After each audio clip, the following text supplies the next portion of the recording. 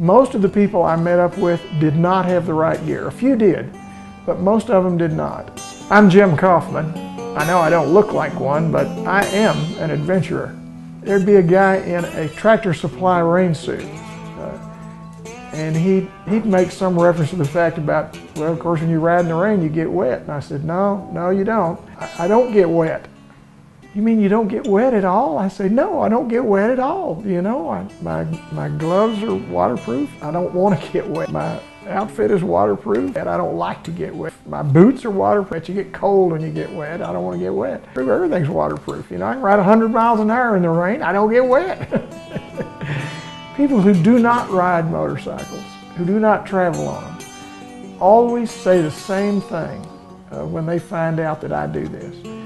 They say, my gosh, aren't you afraid something will go wrong? That's part of the adventure.